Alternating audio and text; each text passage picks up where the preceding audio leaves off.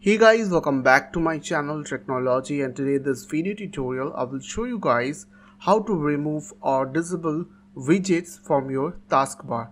So you just need to follow me. So I will show you guys two ways by which you can remove or disable widgets from your taskbar. So first method is just right click on your widget and click on hide from taskbar. Okay, and the another method is you just need to right click on your taskbar. So in my case it is not showing because I am using transparent taskbar. So if you want your taskbar transparent in your Windows 11 computer, so I have already made a video on this topic, so I will give you the link on my video description. So just right click on your taskbar, click on taskbar settings. After that, click on personalization from your left side, and now here you will get an option like taskbar. So click over there, and now here you will get an option like widgets.